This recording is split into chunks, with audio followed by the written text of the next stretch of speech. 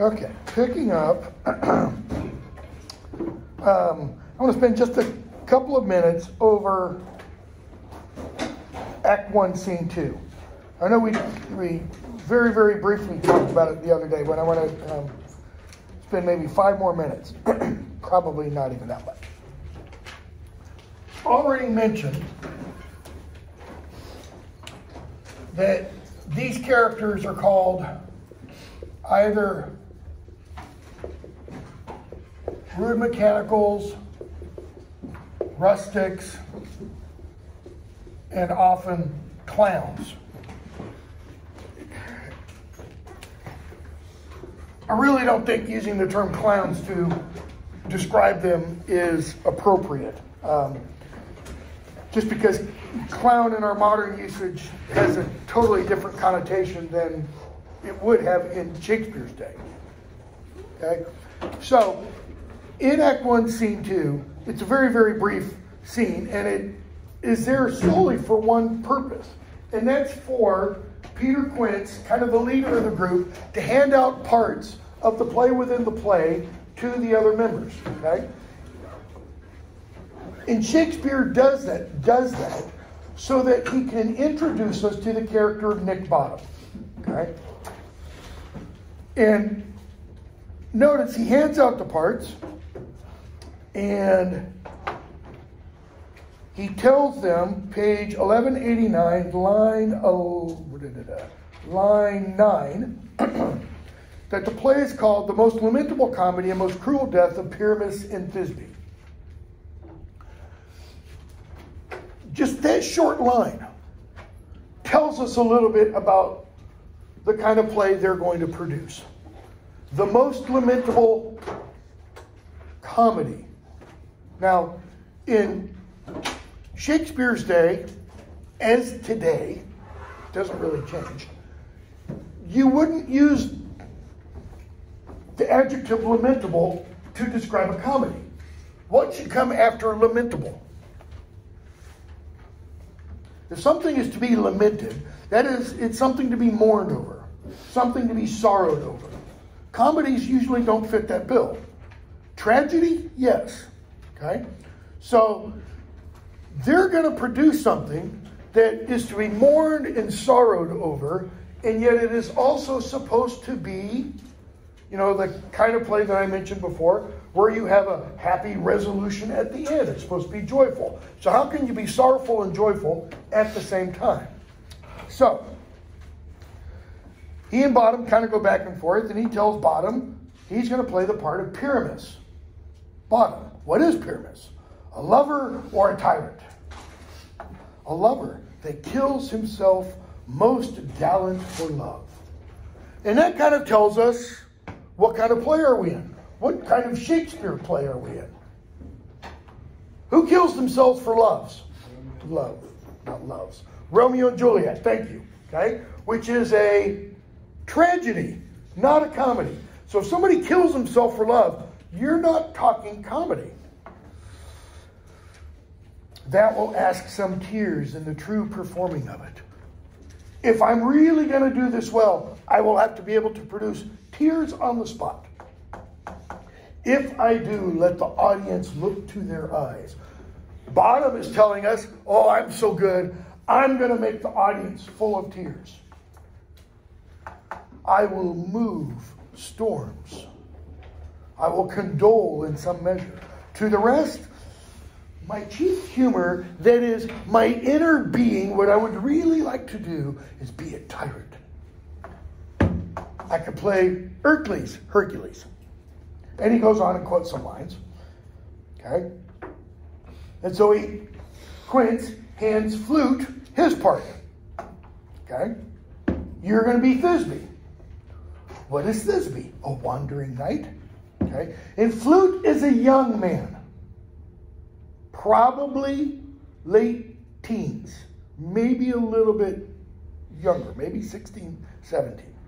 What is Thisbe? A wandering knight. It is the lady that Pyramus must love.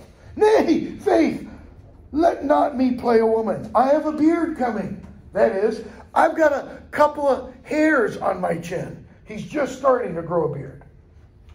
In Shakespeare's day, pretty sure your introduction mentioned this, all the actors were men. Women weren't allowed to act. Okay? So all the women's roles are played by men and or young boys. Teenagers to very just before puberty. 10, 11, 12 years old up through 17, 18, 19 years old. Played the roles of the women, the female characters. Okay? He says, no, I can't. Quince, that's all one. Doesn't matter. You shall play it in a mask. Don't worry. We're not going to hide your beard. Your beard is irrelevant. You're going to be wearing a mask. Right? And you may speak as small as you will, is what that means. Bottom. And I may hide my face. That is, if I could hide my face, let me play Thisbe too. So, I'll play Pyramus, the lover of Thisbe, and I'll play Thisbe, the lover of Pyramus. How well is that going to come off on a stage? Yeah, not very well. Though, who was it? Kevin Kline, the same guy that I mentioned who does this play, also did a one-man version of, boy, I want to say this, but I know it's not this. I think it's Hamlet. Did a one-man version of Hamlet. Hamlet? Yeah, I think that's it. Very, very much condensed. Okay?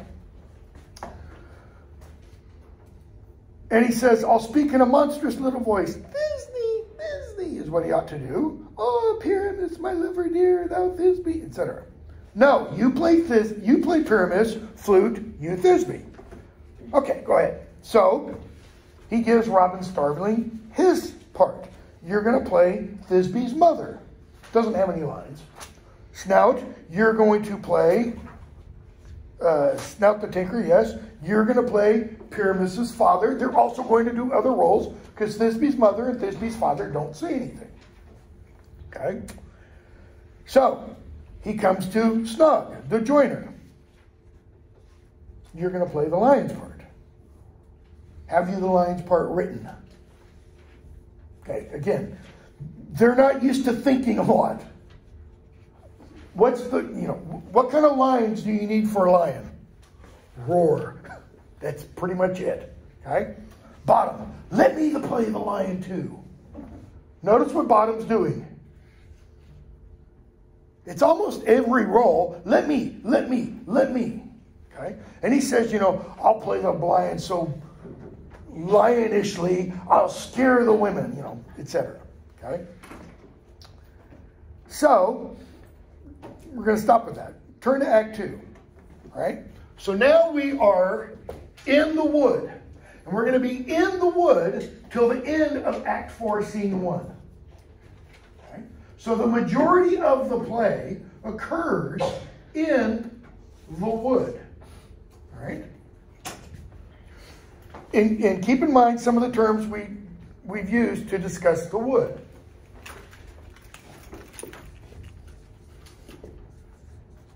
Chaos, nature,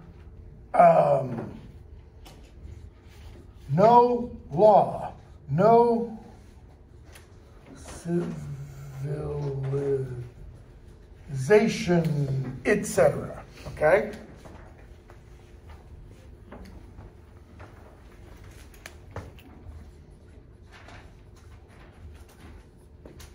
You can really call it unreality versus the harsh, hard, real reality of someplace like Athens.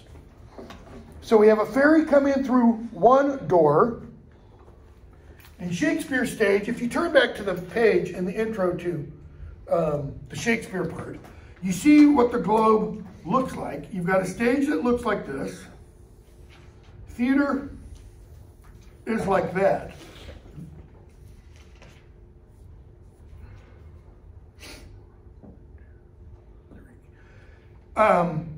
This is called the yard, okay? The theater itself, this is where the seating is, and there are 3 levels, all right? Here's a big column here and a big column here because it's holding up the roof that, actually let me back that up a little bit, about here and here. Because it's holding up the roof that comes out and partially covers the stage, right? Depending upon the play, I've seen plays at Shakespeare's Globe that have had 2 doors here or that have had 3 doors. There are actually 3 doors in that wall, but that whole wall can be removed, all right? And this is called, in the back here, this is called the tiring house, right? This is where actors enter from and go back off the stage. Usually, it's where they change costumes, refresh themselves for their lines, get a drink of water, etc., etc. Okay? People who stand here are called groundlings. They paid 1 penny to get in. Right? If you go to Shakespeare's Globe today, go to London, go to Shakespeare's Globe, you pay £5 for a groundling ticket. You have to stand the entire production. Except for during the intermission when you can go out and get a beer, you know, etc. But when you come back in, you have to stand. If you try to sit down on the ground, one of the docents will come and make you stand. Similarly, if it starts pouring and you pop open an umbrella, they're going to come over and either tell you to take the umbrella down or take it from you. Why? It obscures the view of the people behind you. Because this will usually be packed. It holds about 700 people. And it's not that big, all right? So, the wood near Athens, the 2 ferries enter in. One enters through this door, and another one enters through that door, okay? This is, if I remember correctly, I don't think your introduction in this one tells you, I think this is about 42 feet wide and about 24 feet deep, okay? And it stands, let's see, how tall is my wife? Stands about that tall, okay? When we first went to the Globe together in whatever year it was, 2002, we got groundling tickets to Midsummer Night's Dream. It's the best production I've ever seen, by the way. And we got there early, and we stood dead center of the stage. And she was literally like this. Because she's like 5'1", right? And when we get to a part in the play, I'm going to talk about something that occurred there. So we were there, and I mean, it's lined all the way around. And then people packed. I mean, you have like maybe that much space before you're touching somebody else. It's always, no matter the play. Okay? So, 2 ferries come in. One at one door, Robin Goodfellow, a.k.a. Puck, at another. Okay? So, the one ferry addresses Puck when Puck asks, "Whither wander you? Where are you going?" And the ferry says, and notice, by the way, when the fairies speak, how do they speak? Everything's in poetry. The fairies speak in rhyme. Okay? The humans don't. So the fairy says, you know, what he does. And then says, at the very end of his or her speech, our queen comes anon. The queen is Titania, queen of the fairies. Puck. The king, that is Oberon, the king of the fairies, doth keep his revels here tonight. Take heed the queen come not within his sight. Why? For Oberon is passing fell, angry, and wrath, because that she as her attendant hath a lovely boy, stolen from an Indian king. She ne'er had so sweet a changeling. Okay? So, we find out the king and queen of the fairies, they're kind of at loggerheads. They're not getting along. Why? Because the queen has in her train, in her followers, a lovely Indian boy. Not Native American, Indian kind of thing, okay? And we're told she never had so sweet a changeling. You've got a gloss, child exchanged for another by the fairies. It's not a good enough gloss. The idea of a changeling child from Shakespeare's day, this play is written around 1595, I believe. It's got a date, I think, at the beginning of it.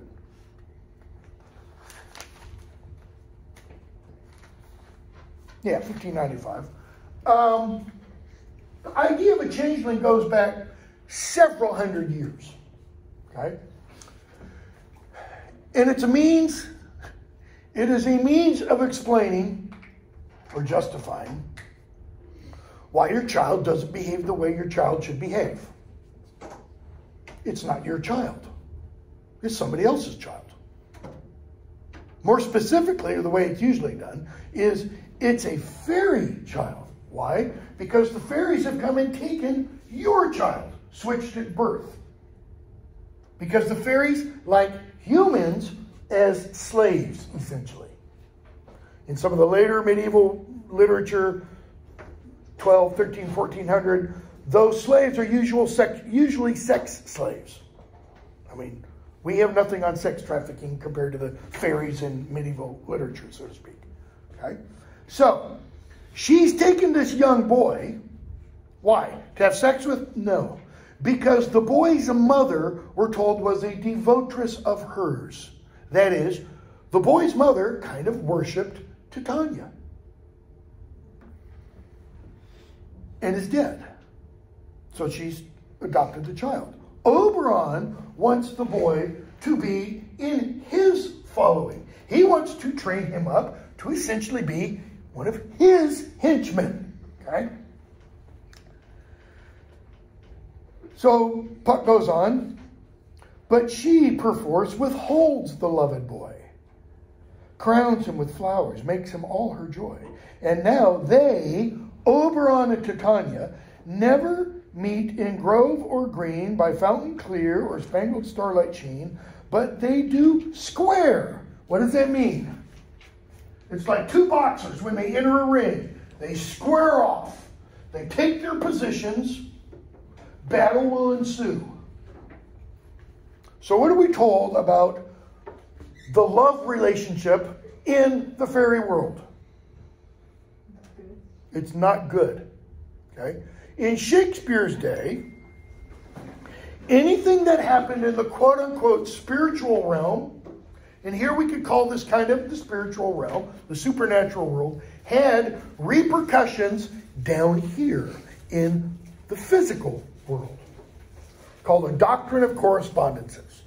So something happened out there, it has a kind of a ripple effect down here. Okay? So, you've got a problem with the love relationship in that world. What is the ripple effect going to be down here? You're going to have problems in love relationships down here. How did the play begin? Theseus and Hippolyta talking. Theseus addresses her. He says, I can't wait the 4 long days. She says, those 4 days will go by very quickly. She kind of implies, I can wait. And then we find out how he wooed her. He beat her, both figuratively and literally, with his sword, defeating her in battle. So that's not a relationship, based on, let's say, 21st century ideas of equality and equal partnership and all that kind of stuff. It's pure domination. Fairy. Aren't you that shrewd and knavish sprite called Robin Goodfellow? Are not you he that frights the maidens of the villagery? Skim milk. Sorry, left something off, I think. No, that frights the maidens of the villagery. Skim milk and sometimes labor in the quern. Bootless make the breathless housewife churn. That is, she's sitting there churning the cream, trying to make butter, and it won't turn into butter. Aren't you the one who screws around, messes with humans' lives? Aren't you him? Thou speakest aright. I am that merry wanderer of the night. What does merry imply? Happy. What else? Keep going. How does it apply to what the other fairy has said about him. He said he's innocent. Okay. Is he malicious? No. Does he intend evil or harm? No. He's a practical joker. He's a prankster. Now, everybody knows practical jokes and pranks can what?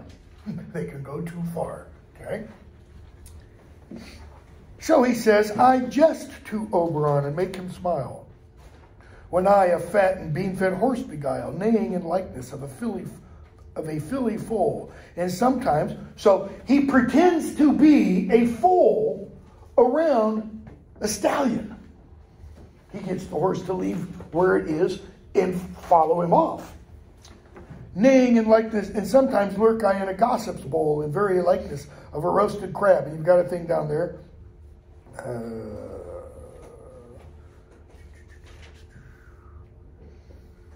Gossip old woman's crab, crab apple, etc. Okay? And he says, shh, here comes Oberon. And so Oberon comes in. He comes in, where is it? At one door, and notice Titania comes in at another door. He comes in with all of his fairies following him. She comes in with all of her fairies, her retinue, following her. And I think in almost every production I've seen, they're all giving each other the dirty eye. I mean, Oberon's men are looking at Titania's women, because that's how they usually divide up, and giving them, you know, a dirty look. And they're reciprocating. Ill met by moonlight, proud Titania. Ill met. We're not meeting for good here. Okay? And notice it is by moonlight. Why? Because the fairies are creatures of darkness. I don't mean they're not evil. Well, depending on how you construe them. Some versions they're evil, others they're not evil. Okay? But they're creatures of the night, not the daytime. That's why you don't see them during the daytime. Okay? What? Jealous Oberon? So from their own mouths, we get, you know, this contention. Fairy skip hint. She's speaking to her followers. I have forsworn his bed and company. So, we're not sleeping together. And we're not even staying, you know, in the same location together. I can't say room, because they don't live in a house. They live in the wild nature. Okay? Keep in mind, the fairy, where is it? The fairies represent all of this too. Chaos, wild nature, no law, no civilization, etc. Tarry, rash, wanton. You've got a gloss there, 60, where is it? Headstrong creature. Yes and no. I mean, yes, wanton does mean that. Wanton also means, however, sexually loose. He's accusing his wife of being promiscuous. Okay? Am not I thy Lord? That is, aren't I your master? Then I must be thy lady, she replies. And I think she replies that very demurely and kind of coquettishly. But I know, when thou hast stolen away from fairyland and in the shape of corn sat all day, playing on the pipes of corn and versing love to amorous Phillida. So he calls her a wanton. He says, I'm your lord. She says, oh, then I must be your lady. But I know when you leave the realm of fairyland, not just the wood, that is, leave the kind of invisible world of the fairies and make yourself visible in the physical world, and do what?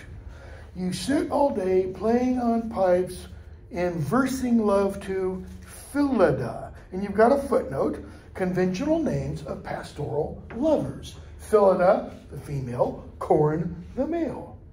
She's saying, I know when you get up and leave and you go off to court, make love to Phillida, the farmer's daughter, kind of a thing. why art thou here come from the farthest steppe of India? Steppe meaning like mountainous plateau, so to speak. All right? Well, why was he in India to begin with? To get the young boy, whom she has. But that forsooth, the bouncing Amazon. Who's the bouncing Amazon? And I don't think I've ever seen any text or edition of this play gloss the word bouncing. Why would you refer to an Amazon as bouncing? I mean, it's not like she's hopping around all the time. Okay? But that forsooth, the bouncing Amazon, your buskined mistress, wearing half boots called buskins. That's all that refers to. And your warrior love. I know why you're not in India. You're here because of Hippolyta. And notice what she calls Hippolyta. Your mistress. Now notice Hippolyta is getting ready to marry Theseus. Your buskin mistress and your warrior love to Theseus must be wedded. And you come to give their bed joy and prosperity. She's not saying, she doesn't say, you've come to have your last fling, so to speak, with Hippolyta. No. You're here to bless their wedding. We will see a blessing at the very end of the play. Now, almost the very, it's just before the last speech. So he says, how canst thou thus for shame, Titania, glance at my credit with Hippolyta, knowing I know thy love to Theseus? How in the world can you speak about my relationship with Hippolyta when I know what you and Theseus have? Didst not thou lead him through the glimmering night from Perigenia, whom he ravished? See, Theseus is known in Greek mythology, for lack of a better term, as a rapist. And make him with fair Aegilis break his faith with Ariadne and Antiope. And you've got a footnote, Periguna, one of Theseus's conquests. She and the following women are named in Thomas North's translation of Plutarch's Life of Theseus. That's probably one of the sources for Shakespeare's play. He'd read Thomas North's translation of Plutarch's Lives. Plutarch was a 1st century Roman, I believe, who wrote a series of lives of famous people, assuming Theseus was real, okay? These are the forgeries of jealousy. In other words, you're not really jealous. You're pretending to be. And never since the middle summer spring met we on hill, in dale, forest, or mead, by paved fountain or by rushy brook, or in the beached margent of the sea, to dance our ringlets to the whistling wind. Okay? To the middle summer spring, the beginning of midsummer. They haven't what? They haven't come together. They haven't met in love. I don't necessarily mean sex. I mean, they just haven't been in each other's company. They've been separated since the beginning of midsummer. And I'll tell you right now, I have no idea what the beginning of midsummer is in the ending of midsummer. If summer begins June 21st, then it kind of seems like midsummer would be late July. Beginning of August, something like that. Because fall begins, all the Brits call it autumn. Autumn begins September 22nd. And yet we're going to see a line referred to here where people are going to do the rites of May. Rites of May are usually performed on May 1st, May Day. Well, that's not summer. You're not even close to summer. You're still in the middle of spring then. Okay? So, she goes on and says, so we haven't come together. We haven't been peaceful with each other. Therefore, line 88 or 89, the winds piping to us in vain as in revenge have sucked up from the sea contagious fogs, which falling in the land hath every pelting river made so proud, blah, blah, blah. So, because there is discord between Titania and Oberon, she says the natural world is doing what? It is also full of discord. Okay? Although Shakespeare didn't have this term. This term was invented late 1600s, late 1600s. There was this idea that was still prominent in Shakespeare's time of what's been called the great chain of being. Being just meaning existence, okay? And that is that everything that is created, which is down here, exists in a great chain of existence, all the way down to the lowest part of physical reality, okay? The very highest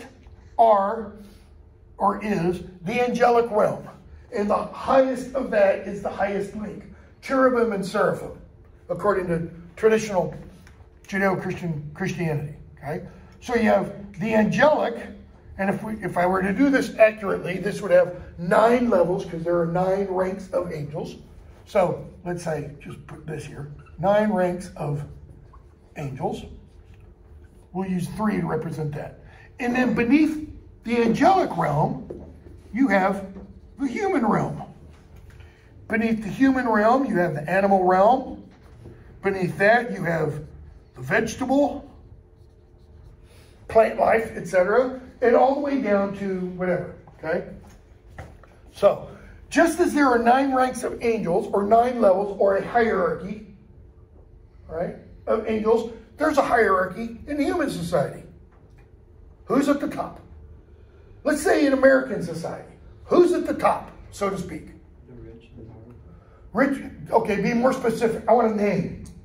Who's at the top of American society? The American country? Elon Musk. President. Yeah, probably, you know. He's at the top of the world society if you're talking wealth, okay? The president. The president's at the top of American culture. Great Britain, today, not 2 weeks ago. King Charles III, he's at the top. Not 3 weeks ago, it would have been Queen Elizabeth. She died, he rose, okay? Who's just beneath him? Not his wife. Prince William, because he's next in line. Who's just beneath him? His eldest child. Charlotte or George? Charlotte. Because she can now, they changed the laws of primogeniture. It's not the eldest son anymore. That happened in William's life. It happened after his daughter was born. Parliament actually changed the law so that if Charles dies, William gets knocked off, Charlotte, at the ripe old age of 8 or 9, would become queen. Okay? There would be somebody kind of standing behind her, telling her which buttons to push and, you know, what things to sign, etc. Animal realm, what's the king of the beasts? Lion. But is that all beasts? What kind of beasts are lions? Mammals, they're earth, ground beasts. What's the king of the air? Eagle. Eagles. And therefore, if you're a Harry Potter fan, you have the Gryffindors. Lions, eagles, combined. King of the air, king of the earth. It's very symbolic, by the way. Take my Harry Potter course. What else? What's the king of the ocean? Blue whale. Vegetables? It's not celery or broccoli or, you know, it would be either the tallest or the oldest tree, etc. Okay? So you have this whole kind of thing going on. And guess what happens? Now, between here and here, within the context of the play, we have to carve out the fairy realm. Because they're a little bit higher than us, but they're not angels. They're not angelic beings, right? But what happens if there's a break in the leaks? Everything down below, what's going to occur? Did you ever play as a kid with people, roller rink or even out in the yard, something? What did we call it? Whiplash. You get a bunch of people and you hold hands and you start swaying and you try to swing so that the person at the end of the chain literally gets flung off. Okay. You break the link here and everything down here, it starts to wobble. Why? It no longer has solidity. It's not connected. That is what is happening in the natural world. Because that great chain of being, it includes the natural world. It includes rocks, it includes flowers, it includes stones and rivers. And so what? Because there is a break in this realm, Oberon and Titania are not getting along. There's discord.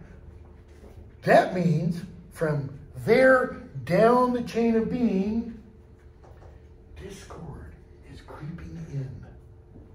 How did the play begin? Yes? Oh, sorry, I was going to ask a question. Mm-hmm. Does Oberon not speak in rhyme like the other fairies do? Let's see, he's only spoken one line there, one line there. No, he's not, and neither is Titania. But the other fairies are. The lesser fairies. Trying to remember, let me see, where's Puck? Another line. That's just one sentence. Good question. No, Oberon and Titania do not.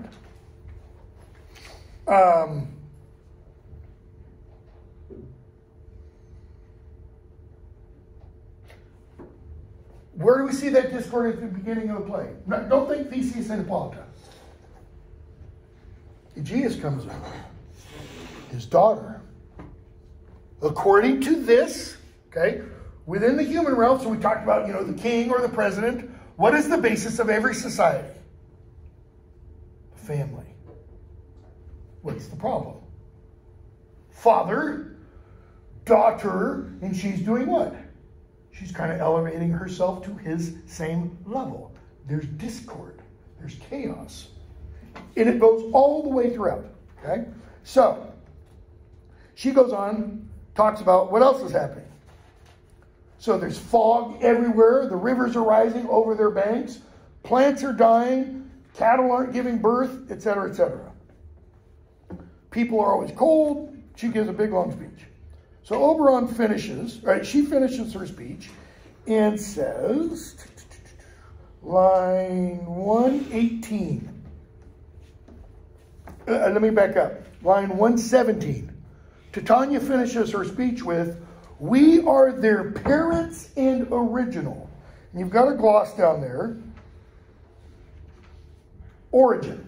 That is, we are their source. She doesn't mean we have begotten them, we have created them. She means we're the model that they kind of follow. All right? Oberon, do you amend it then?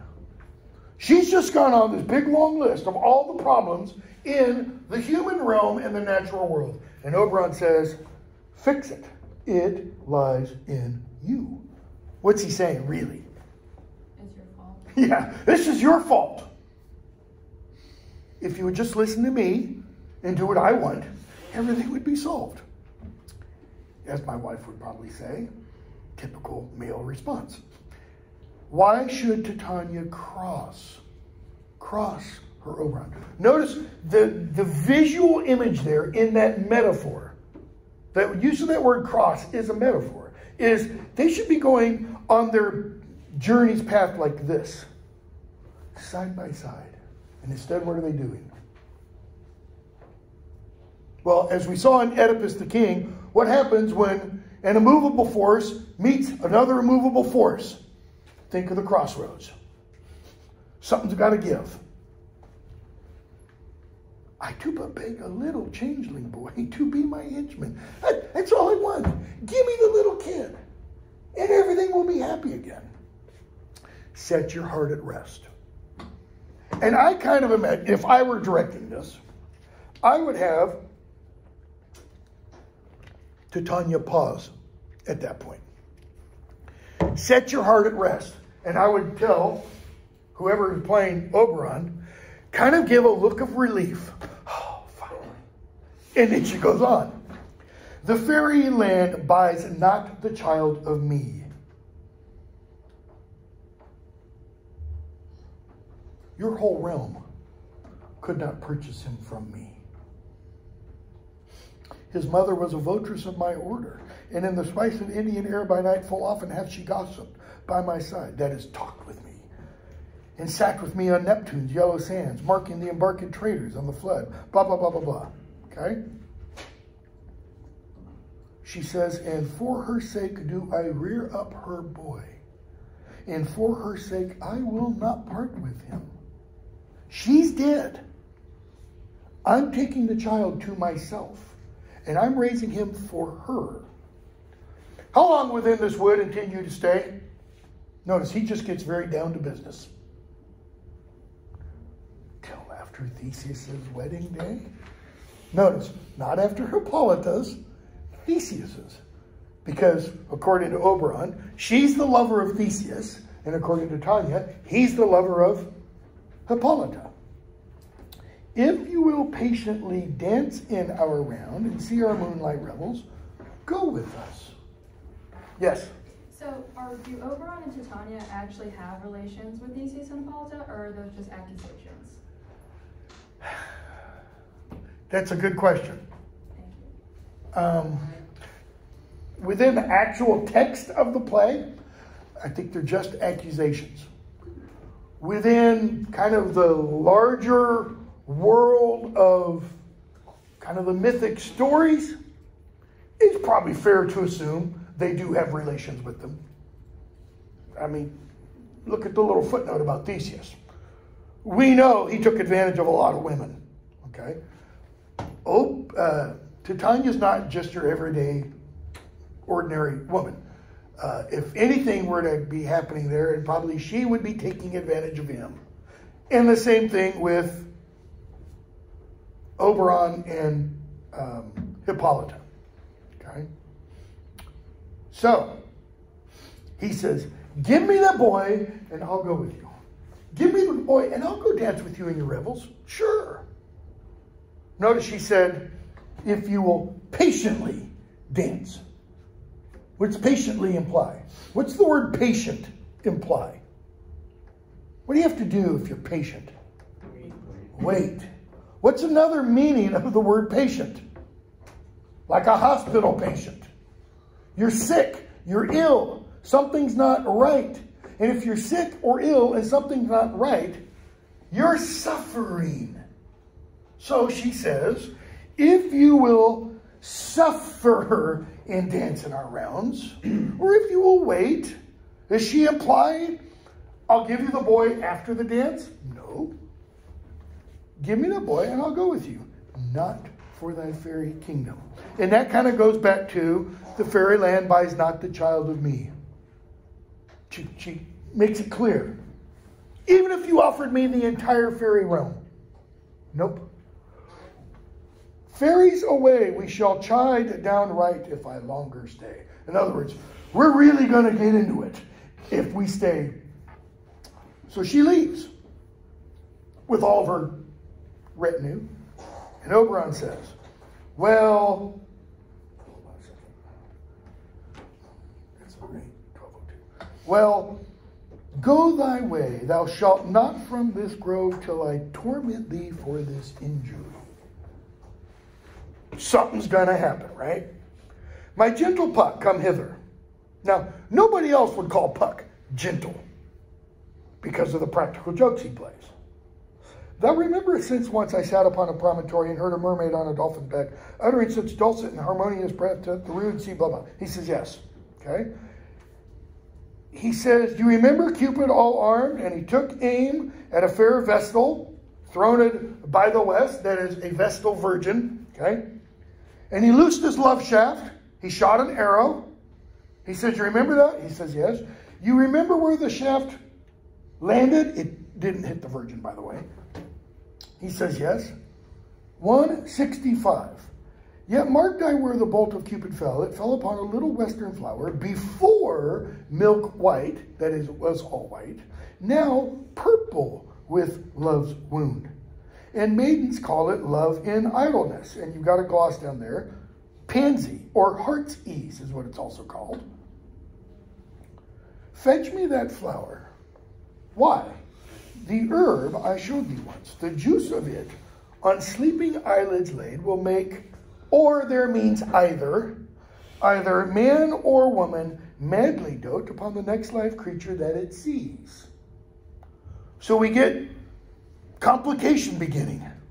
Well, it's already been beginning because of Oberon and Titania. Now we're going to get an additional part of it. Fetch me this herb. He says, I'll put a girdle around the earth in 40 minutes. So that's telling us how fast Puck can fly. He leaves, and Oberon speaks. And he says, having once this juice, I'll watch Titania when she is asleep, and drop the liquor of it in her eyes. The next thing when she waking, looks upon, be it on lion, bear, or wolf, or bull, on meddling donkey, or a busy ape. Notice, everything he names is what? A beast, an animal. She will what? She will pursue it with the soul of love. So, when she falls asleep, I'm going to put some of the juice on her eyes, and I'm going to make it so that when she wakes up, there's going to be an animal right next to her, so that when she opens her eyes, she'll fall madly in love.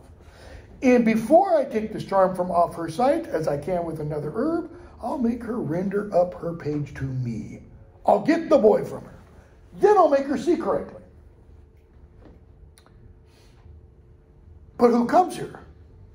Notice, little stage direction, because Demetrius and Helena haven't entered yet.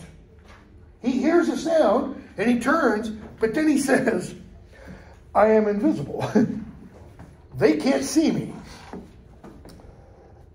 So Demetrius and Helena come in.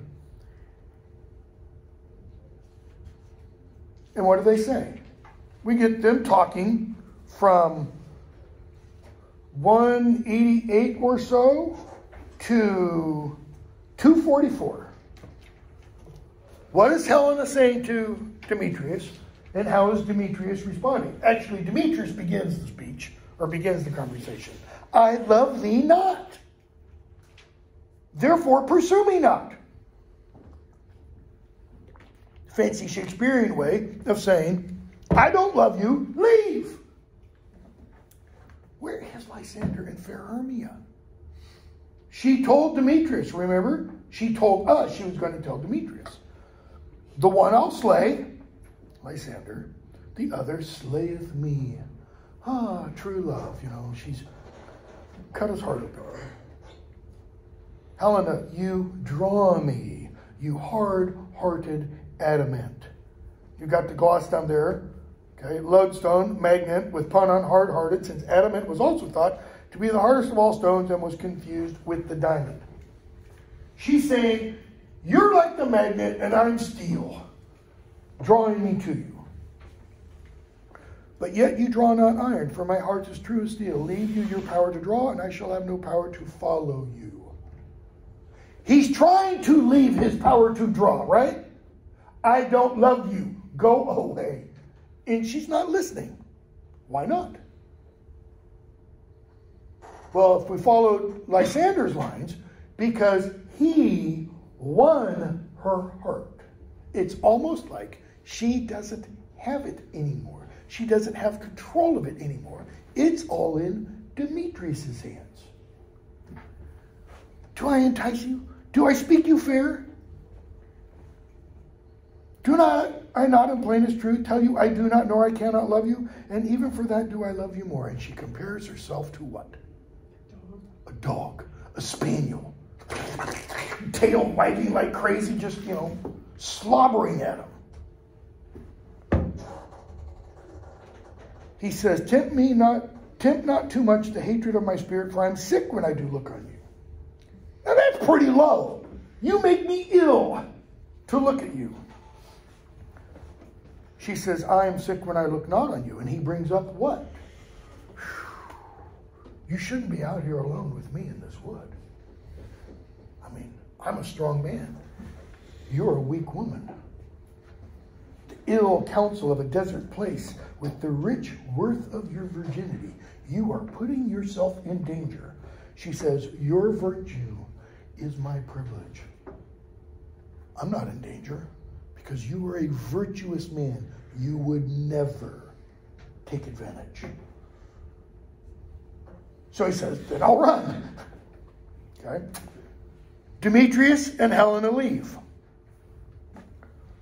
Oberon, fare thee well, nymph. Ere he do leave this grove, thou shalt fly from him, and he will seek your love. Why? He hasn't said it, but what's he implying?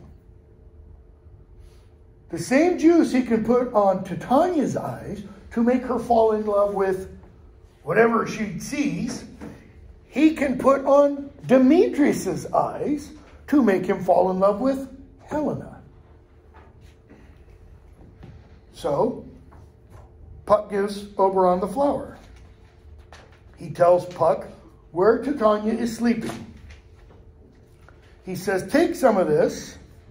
He says, I'm going to take some of this, and I'm going to streak it on her eyes so that when she wakes up, she'll fall in love with whatever she sees. And he gives Puck some of the juice and says, there is a sweet Athenian lady in love with a disdainful youth. Anoint his eyes, but do it when the next thing he espies may be the lady. Okay? So all Puck has to do is what? Find an Athenian young man, put the juice on his eyes so that when he wakes up, he sees an Athenian young woman. Pretty simple task. What's the problem? What's going to be the complication? There's more than one Athenian youth in the wood, and there's more than one Athenian woman in the wood. So, we see Titania come in with her fairy, train, and they sing to her. She falls asleep. Oberon comes in, squeezes the juice on her eyes. What thou seest when thou dost wake, this is page 1199, line 32 or so. Do it for thy true love's sake. Take. Love and languish for his sake, be it ounce, blah, blah, blah. Okay? Wake when some vile thing is near. Lysander and Hermia come in. Now notice, Oberon knows these aren't the same two that he saw earlier. And we hear them talk. It's nighttime, time for bed. Hermia says, Lysander, I'll sleep here, you sleep over there. He said, no.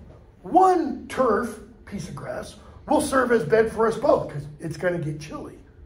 Body heat will keep us warm. And she says, lie further off, do not lie so near. He says, no, don't mistake me. I'm not talking about that, He says, loves take the meaning of love's comforts. I mean that unto my heart, unto yours is knit, etc., etc. And she's like, top of the next page, Lysander riddles very prettily. In other words, I know what you're getting at. You sleep over there, I'll sleep over here. They fall asleep. Puck comes in. He says, Athenian youth, Athenian woman. He puts the juice on Lysander's eyes. Demetrius and Helena come in, making a ruckus. And what happens? Line 109, page 1201. Lysander wakes up. And we're told, and run through fire I will for thy sweet sake. He's responding to Helena's last words. Transparent Helena, nature shows art that through thy bosom makes me see thy heart. It's like everything about you is pure, and I see your heart and how good you are. And she's like, why are you talking like that? There's Hermia. Content with hermia? No. I do repent the tedious minutes I with her have spent. We'll pick up there for page Wednesday, for Friday, and get into Act 3. I'll probably put up a quiz that will go through Act 3. I don't think I'll get it up today. It won't be due till, I don't know, middle of next week probably.